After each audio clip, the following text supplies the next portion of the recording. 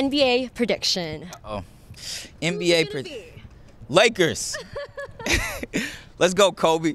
Oh, they're not in it? What? I have to go with Miami. When you have the best player in the world, people underestimate, like, LeBron James is 6'9", 270, all muscle. People don't realize he's the best player in the world, not the state, not the country, the world. So when you have that on your team, you can't go against it.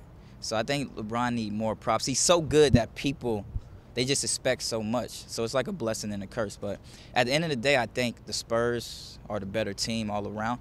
But I think Miami have the best player, which is going to bring everybody else up. And they'll take it at the end of the day in Game 7. So you think it's going to go down to Game 7? I think it's definitely going to go down to Game 7. You know, the Spurs, they're in the championship. Who would have thought? They're going to put up a fight. It's going to go to Game 7. People are going to be like, oh, Miami's going to lose. And they're going to win for – LeBron's going to – he'll win this year. Then next year, I think the Lakers will win. But then after that, LeBron going to win the next two. And where do you think Dwight Howard's going to go?